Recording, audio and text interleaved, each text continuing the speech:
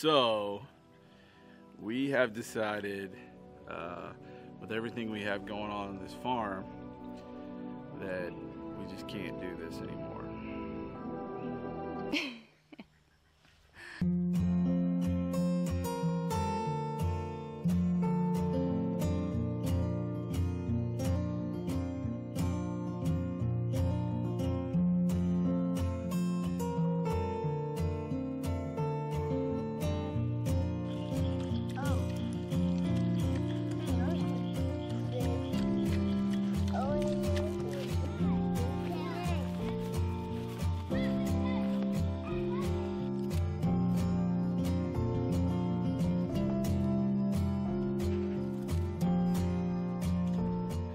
So we've really enjoyed having our quail and the novelty of having those tiny eggs, but we've just come to the realization that we are feeding way too many animals without getting a lot of output. Yeah, our inputs are not matching our outputs right now. We've not been able to find a market for these quail eggs, and with everything else that we've got going on, we have decided to sell these quail. We've got, how many? 13? 13 quail. 13 quail.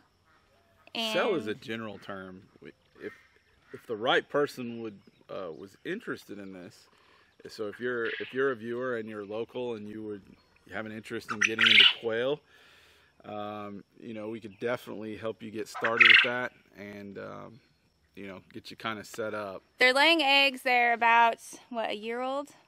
Yeah, they're coming up on a year right now. We probably get about half a dozen eggs a day on average. Sometimes 2 eggs a day.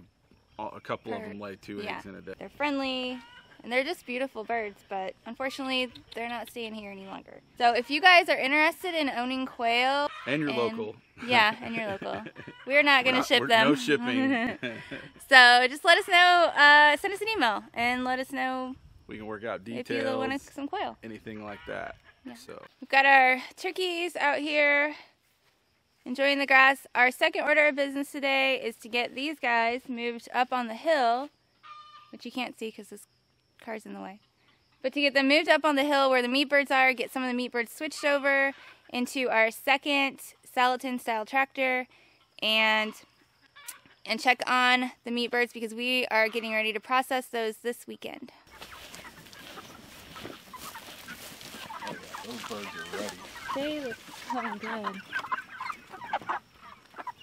Hey. So this is the big weekend for these Cornish Cross meat birds. Now I guess we should stop calling them meat chicks.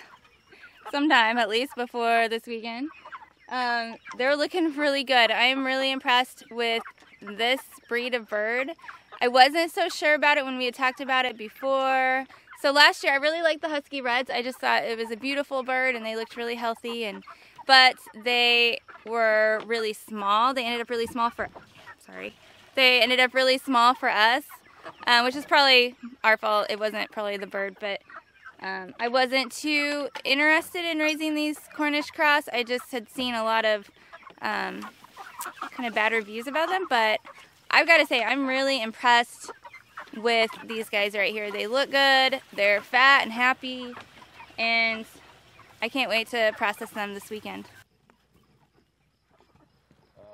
I didn't think you were going to go right where I was standing. Well, I would have thought you would have wised up a little bit and moved. Oh, he got me all grassy. Ugh. So one of the things that I really enjoy looking at that I think is cool to see is where chickens have been versus where they haven't been this year. Now obviously, you know, this is a little burnt up, it's got a little hotter, but in the spring we had chickens running all through here. You know, they were on this spot twice, so they were about to where we're standing down. It's almost a whole new set of grass. It's not all fescue. There's different grasses coming up. One thing I'll show you guys here is we started the meatbirds here, right about here, and we worked them up. Now granted, you know, I mowed a trail, but you can see that the grass that they've hit already going up is just a darker green. It's a little, it comes back a little thicker. You know, you see a couple spots where maybe they set a little bit too long and it got a little burnt, but it's still very well fertilized and it's coming up. So we're just working on the pasture in this area this year with meatbirds. So we're gonna have turkey on these, we'll have meat chickens on these, and like our yard this year was the first thing to green up, and we ran chickens in our yard all last year.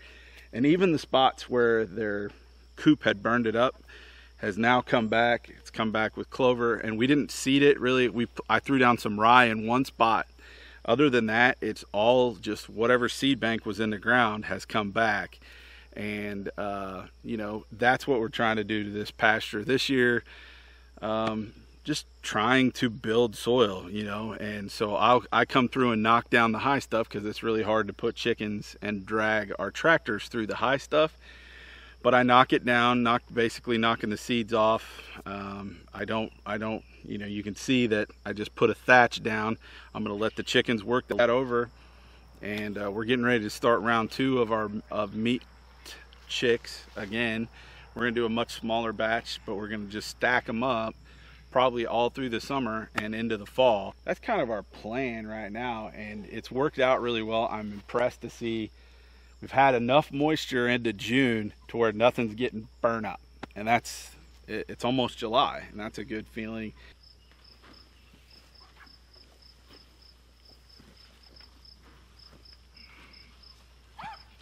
Let it go. I mean, I didn't mean let it go. Like, You said let it go.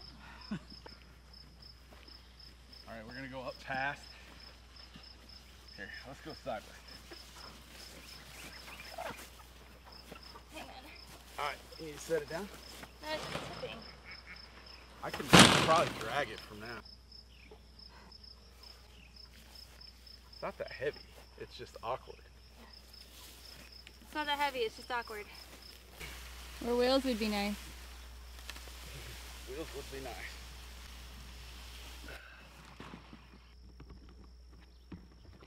Who needs fancy things like wheels?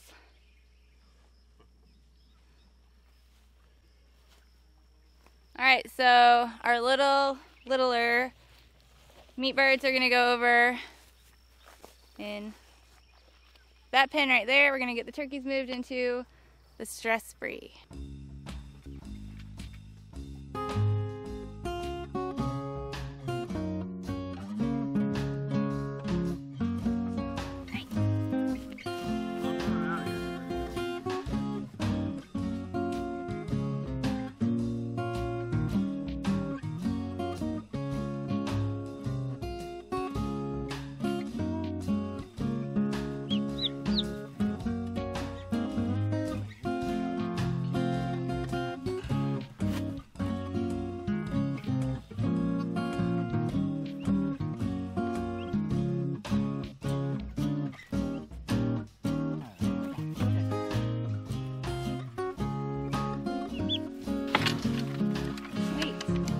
You.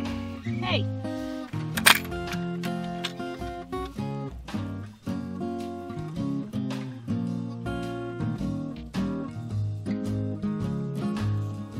Well, everyone's happy. Enjoying the sun and green grass. Ah, that's funny. They love stretching out. Lots more room now. That's one of the things we've kind of kept them a little confined since we had the great cat attack and catastrophe. Yeah, so we've kind of had them on lockdown, very protected, very armored, to where the cats could not get to them. So this is their first time really getting some freedom. So they'll quickly outgrow that though, and we'll have to put them behind electric netting. So, whoop, I stepped behind you there.